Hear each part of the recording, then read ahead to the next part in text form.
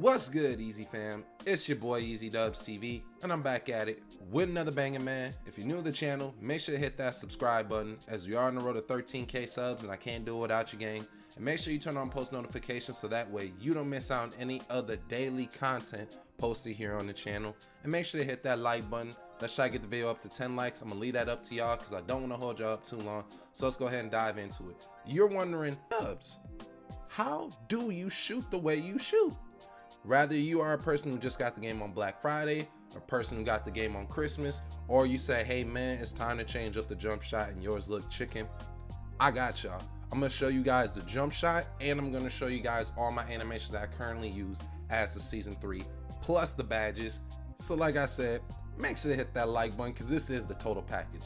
But let's go ahead and get into it, man. So for my animations right now, obviously you don't care about the layups and dunk, we're not here for that. Free throw, I use 55. Now you only need a 60 free throw if anybody is curious on what you need to shoot consistently in the rec. Maybe you can go lower. I've always bumped mine up to like a 60 and I shoot greens every single time. Free throw 55 is an easy one to time, but then again, free throws, just like everything else in the game, is really based off of preferences. Dribble pull up, we got Kevin Durant. Spin jumper, we got pro. Hop jumper, now this is a new hop jumper, it's Devin Booker. I love this one, honestly. For a while I was using Jason Tatum, but I don't know, Devin Booker's just clean. And then you just gotta release square or release X once you see that flick, or once you see his arms are kind of like in that shooting motion when the elbows are pointed down. And I've been shooting greens consistently every time. Make sure you go to the Gatorade facility first and try out that Devin Booker hop jumper. But post fade, I got Kobe Bryant. Post look is normal. Post hop shot is Harrison Barnes. For the actual jump shot itself, you guys are want to make sure that you have an 80 or 3 ball or higher. I know a lot of people make stretch bigs, and a lot of people actually have it above that for that Hall of Fame Claymore at 86. So you shouldn't have too much of an issue.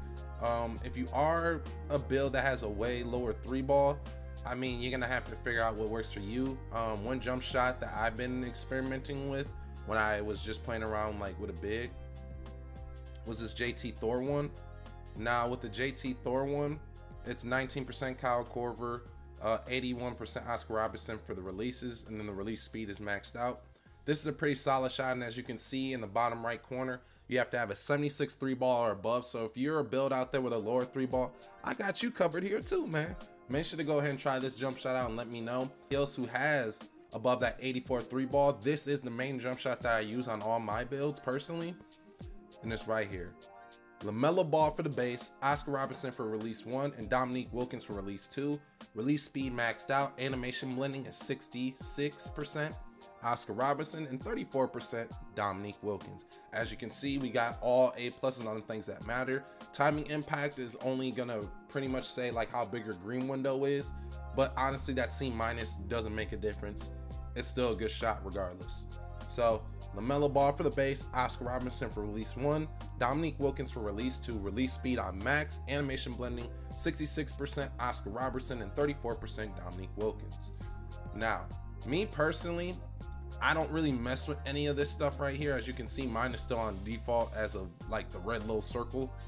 I don't use any green animation. Trust me, go no green animation when you shoot. You don't want any distractions. You don't want any type of delays or any type of latency from having a green animation on.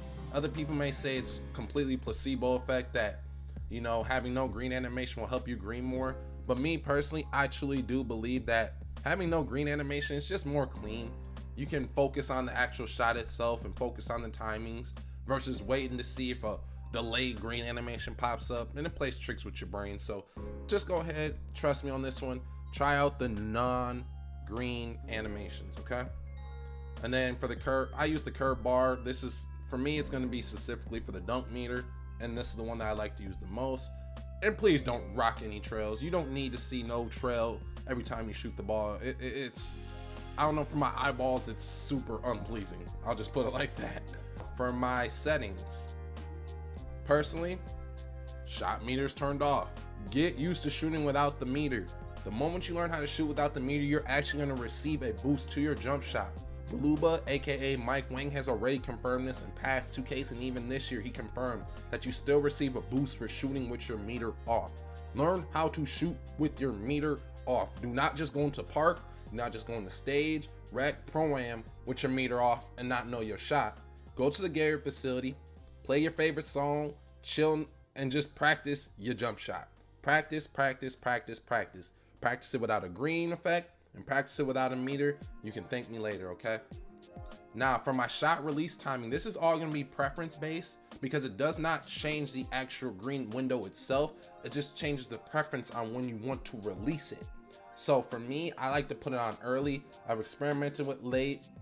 When I say experimental late, we all know that the sayings glitch was a thing for the longest. And so I'll flip it to late. And I could still shoot with it on late, but I would not go very late and I would not go very early unless you are really comfortable with releasing it like that.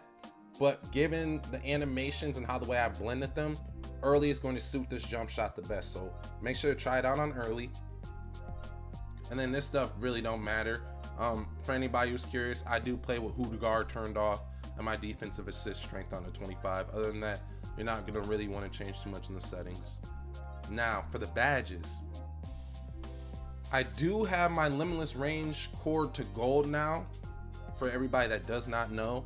And so I get a grand total of 23 shooting badges, but with limitless range cord to gold, I can go ahead and flip that and put it in the Deadeye.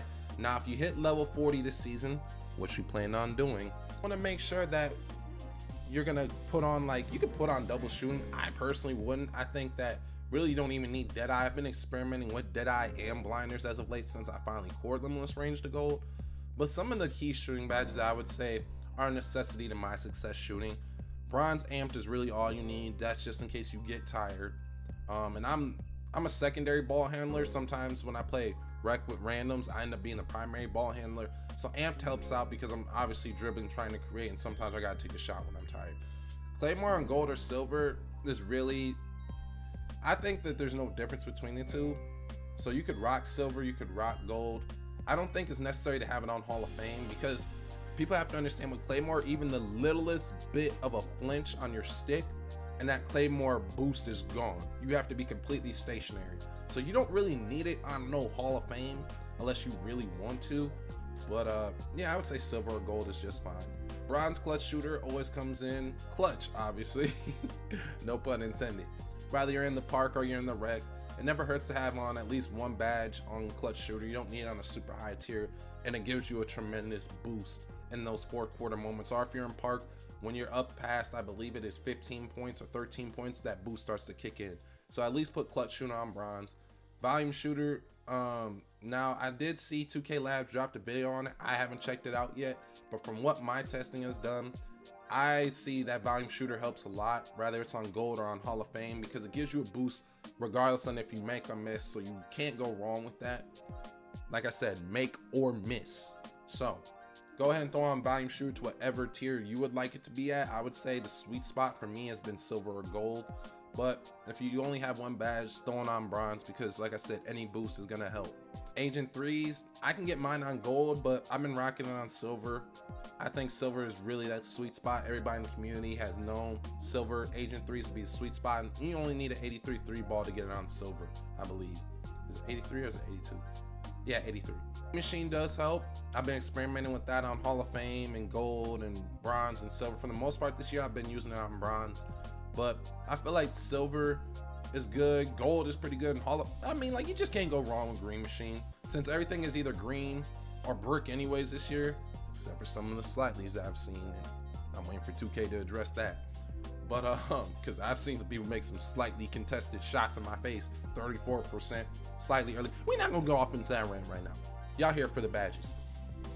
So Green Machine, you can use it on any tier, and you're gonna see a good return on your investment with that. I don't use guard up. I don't use corner specialist. I mean, guard up, unless you are a random on my team who doesn't hold defense with their hands up, guard up is practically useless. And then, like I said, I've been experimenting with blinders and Deadeye, thanks to, you know, you guys telling me, Dubs, you should try blinders, you should try Deadeye. Quite honestly, you don't need either.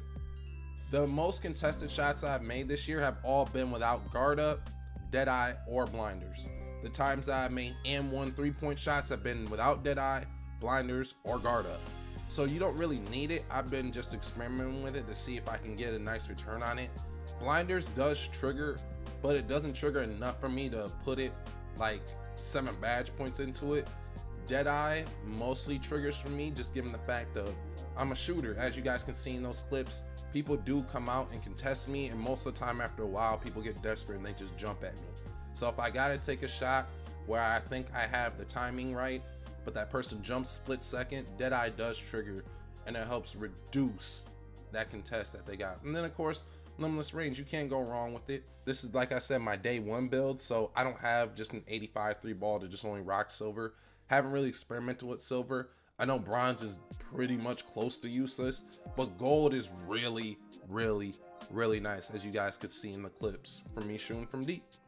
So those are gonna be my badges, the best settings, the best jump shot, my animations, all that tied into one. And then for the cherry on top, I like to stay with either limitless or spot precision, because I like pulling it from deep, man.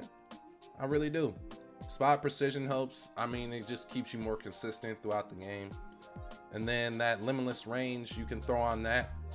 Normally what I do is I rock this as a primary and then this as a secondary, so that way in a real game situation, since I play a lot of rec, I can extend the floor even more. I can stop in a place where my defender's like, ain't no way he's gonna pull it from that deep, and we shoot them things lights out like we Steph.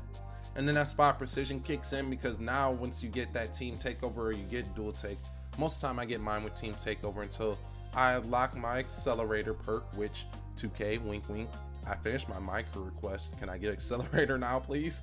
But once I get that, I'll be able to even trigger these even faster. So this is just, you know, a shooter's best friend. Limitless and spot precision, you just can't go wrong.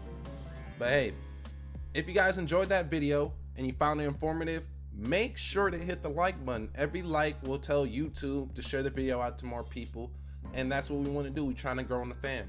And if you want to catch any of the daily live streams, as you can see down below in that left corner, you will see the Twitch icon. Make sure to go to Twitch, type in EazyDubsTv and drop a follow.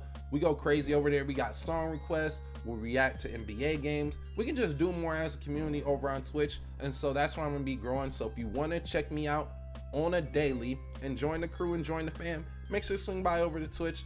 We'd love to see you there, man. But hey, until later on today, where you can catch me in the live stream, it's been your boy EazyDubsTv, and I'm signing off, y'all. Y'all be easy, man. And happy holidays. Peace.